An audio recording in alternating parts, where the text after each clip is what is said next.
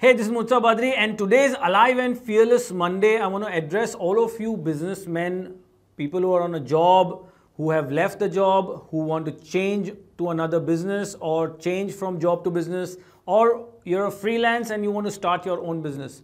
We get this question that what should I do?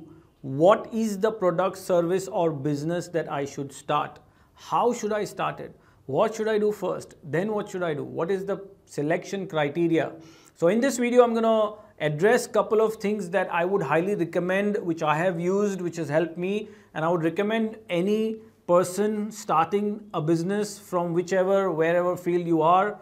What are the first things to do, the mindsets and quick steps to take. So first, if you are someone who wants to do a business, be very clear why you want to do a business.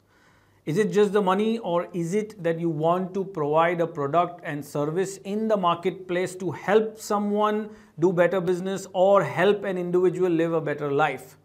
So that is the foundation of any businessman or any business who want to grow 10x, who wants to succeed in the long run.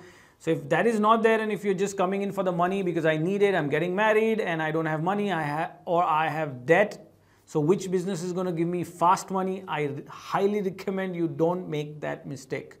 So take some time, think about it, that what product and service should I offer in the marketplace? Now, when I say that, there's a question which is asked that which product should I offer? And to that question, I always answer that what is your strength? What are you good at?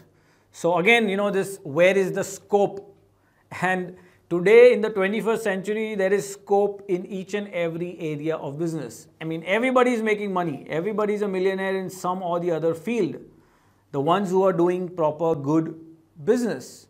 So that question by itself is not valid, that which business or product or field has more scope. Now it comes back to you as an individual. What are you good at? What have you spent your maximum time doing? So if you're coming from a job, what kind of product or field have you sold? Are you good at that?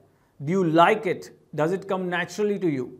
Have people told you that you're good at it, and have you produced results in that particular area? So you probably want to do some experiments, go a couple of places, do some business and find out, spend some time if you are not sure as to which product, service or field is your strength.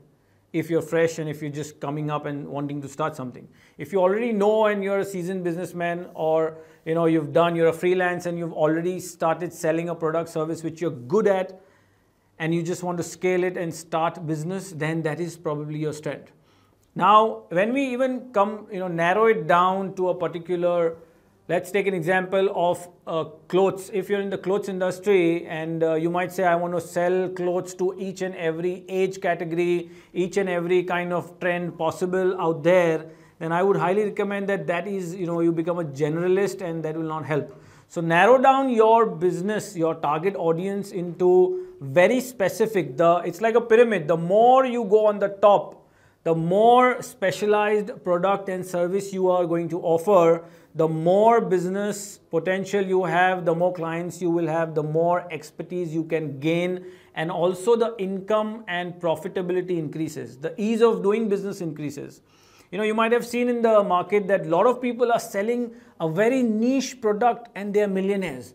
And you might also have seen people selling everything and they are struggling.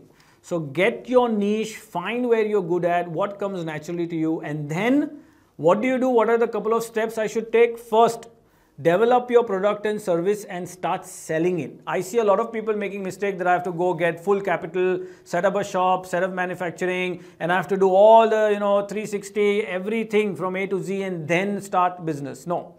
Just identify a product, service, identify a potential customer and start trading. Get your product, service from somewhere, or hire from some external source, vendor, that service, and start becoming the middleman and offering that service or product to your customer. 1, 2, 3 customers, and then you start growing, building. When I started my business in being a speaker, trainer, life coach, I didn't set up a fancy shop or a training institute or something.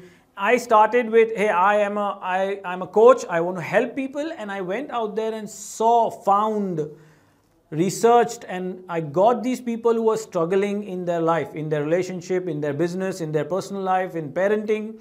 And I went there and offered my service. I said, hey, you know what? Let me help you. I'll give you 1 session, 2 sessions. Let me see. And I started with nothing. You know, often I started with a free service, and then 500 rupees went, you know, to 5,000 rupees and went to 50,000 rupees.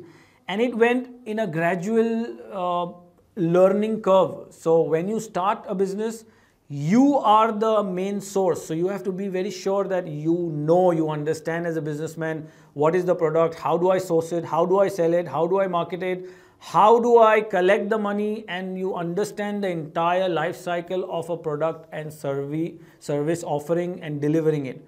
And at the same time, customer satisfaction, knowing if you're doing well, if this is your niche, if this you want to extend or expand to 10x, and then slowly, gradually expanding it and growing your business. 1 step at a time is basically bottom line of the entire thing. You want to do it 1 step at a time, and you want to go full-fledged on it. Do not try to be safe, do not try to be the best, do not sit and create a business plan and you don't want to fail and I want to get it right the first time. Nobody gets it right the first time. It's always a learning curve. You know, life will teach you when you go out there, start your business, you will learn on it. Just make sure that you do not indulge in a lot of debt. Don't take too many loans from family, friends if you don't know what you're doing.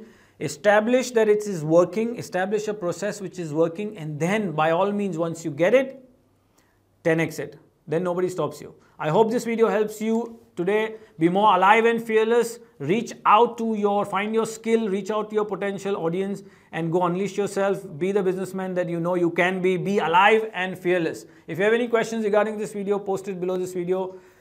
Like our channel, subscribe, share it with any entrepreneur, freelance, or anybody who's struggling and confused as to what I should do, because you know this is something which, if missed or skipped, can really waste a lot of time, energy, and a lot of money.